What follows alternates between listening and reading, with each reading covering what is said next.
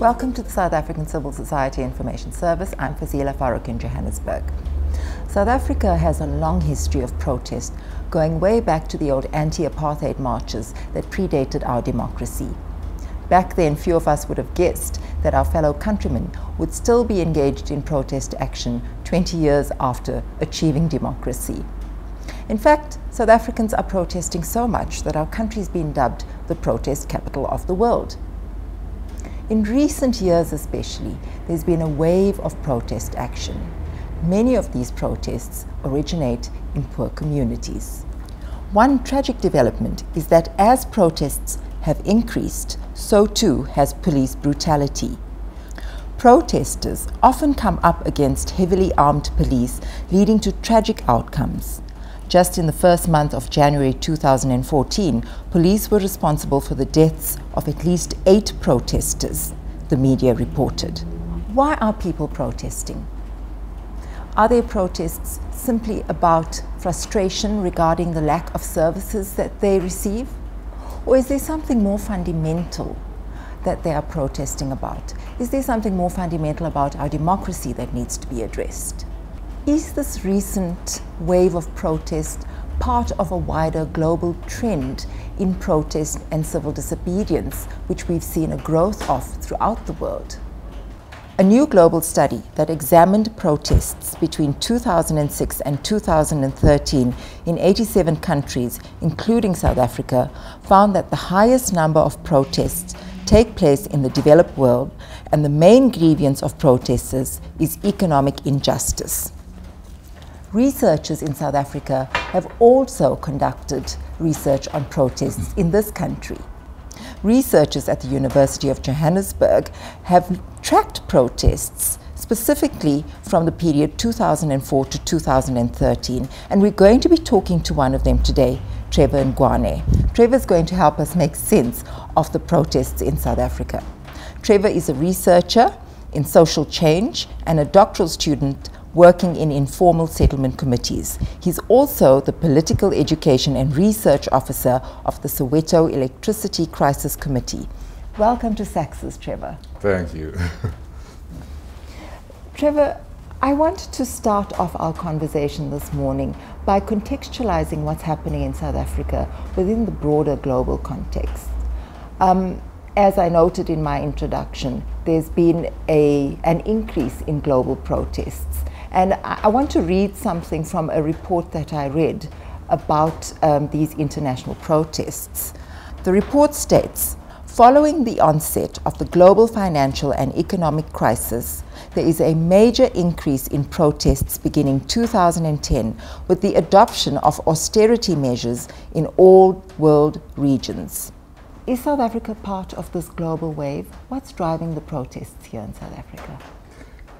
Yes, Fazila, I think South Africa is very much part of the global social and economic order. And in fact, what has happened since we got our independence, we've become even more integrated into the global financial and economic circuits, which means that the problems of the global capitalist economy hit us very hard. And you are correct to say that in 2008, there was an economic meltdown throughout the world. But that meltdown found a Europe, a USA, a world already struggling with economic problems. So for example, already in France in 2005, there were protests, by young people, by workers, as austerity measures started to bite. Also in Greece, we saw the England riots, Spain, and it's all about the burdens of the capitalist crisis being transferred onto the shoulders of the working poor, of the working class, and people are finding, reasons to fight back, to rebel.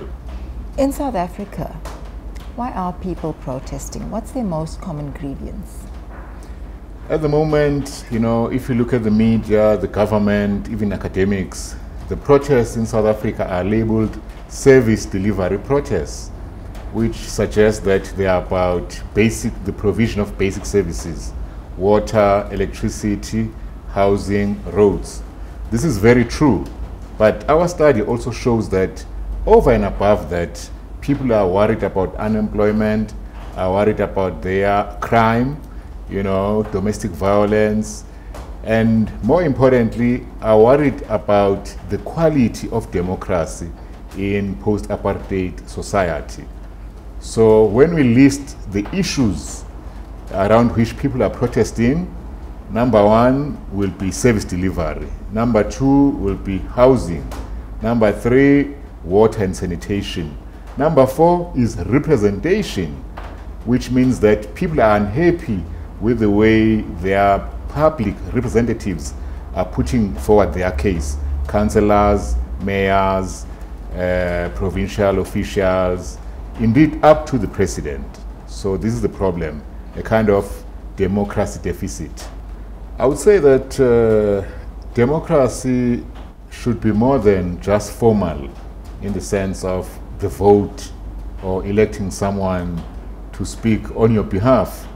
It should have substance in the sense that you should be able to see an improvement in your economic well-being.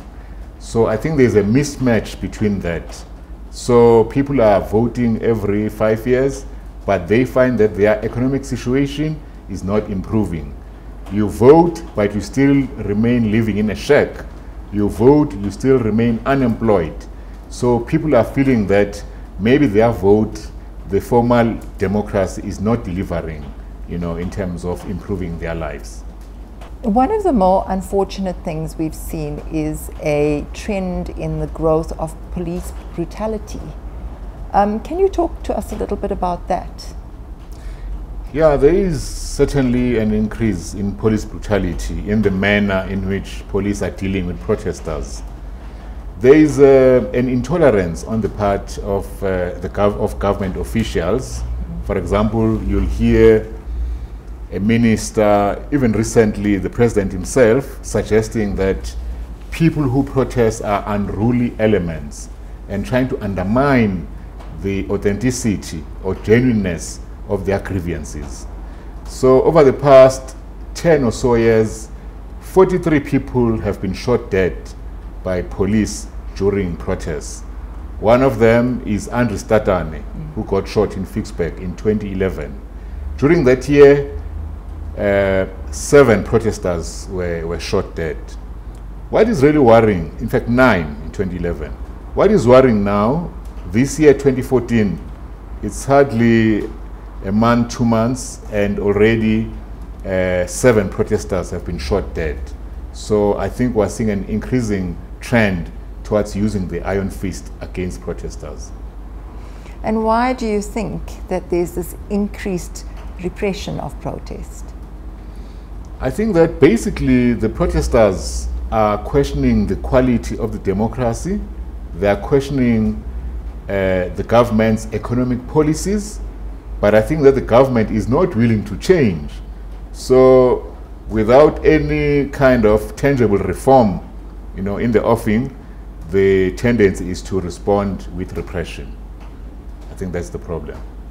Yet when we read about these protests, which are increasingly getting reported in newspapers, what we're reading about is service delivery protests. I mean, there isn't any deeper analysis or trying to get to grips with the economic issues people are protesting about. Can you comment on that? Protesters, working people, actually, their views are often not taken seriously. They are viewed from above, from the top, from the outside. There is no serious desire to get into the minds and ways of lives of the people.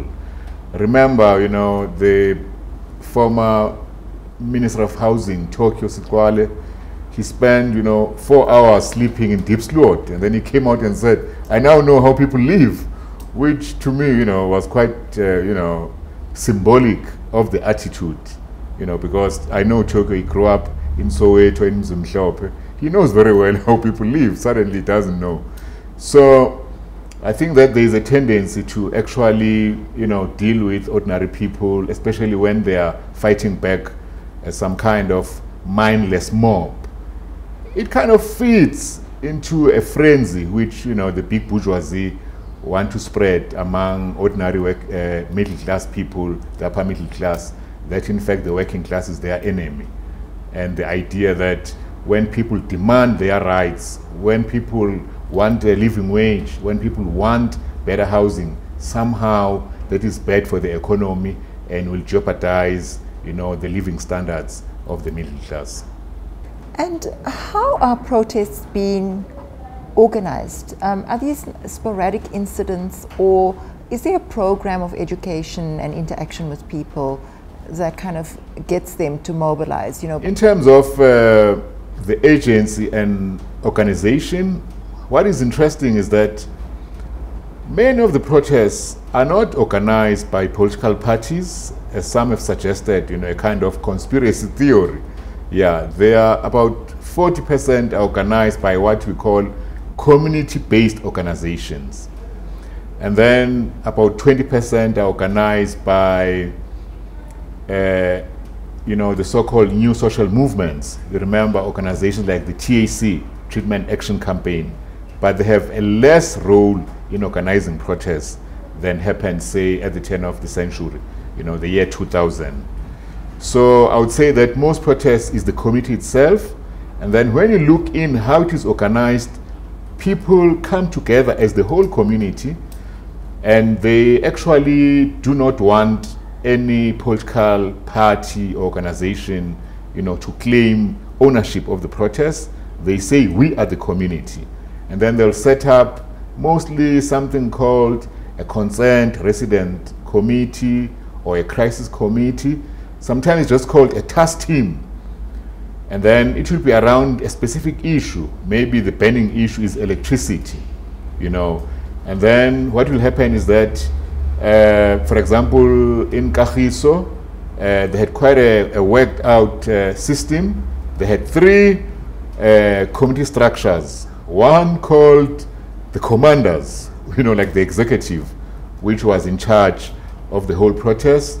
Another called the intelligentsia. These were people dealing with lawyers, with the legal issues, getting contact with journalists, writing press statements, and also working out strategy. And then a third group called the commandos, which is like, you know, the action combat squads, people who set up barricades. And then when the people meet, for example, in Bekkersdal, they call their big meeting, general meeting, the People's Parliament. So there's a lot of democracy and organization going on, you know, behind the protests. Some people misunderstand because they are far from the protests. For example, I saw that the Union NUMSA had a resolution. You know, NUMSA wants to support these protests now, since it's pulling out of the alliance. But their resolution says the protests are leaderless. So I don't think they're saying that out of spite. It's because they are kind of distanced from the protests.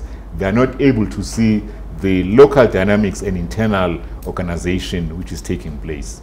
Have you noted through your research any increase in protest action that can be linked to the fact that this is an election year in South Africa? Okay, our research, because we've done this over 10 years, does not show a clear link between protest and elections. But obviously there is a link. It's just that maybe it's too complex for us yet to decipher and explain. For example, people think that just before elections, there'll be more protests in order to press the people's demands, you know, as political parties campaign and make promises. But in 2009, what happened is that towards the election, the national election, there wasn't an increase. The increase only came afterwards, after President Zuma had taken power. So we think maybe that people felt that our man is now in power, we must now push our demands on him.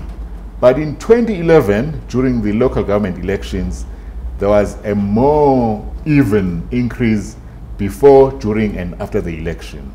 But after the election, most of the protests seem to be related to the fact that the ANC had promised communities that they could nominate candidates to be councillors, but then these candidates were imposed.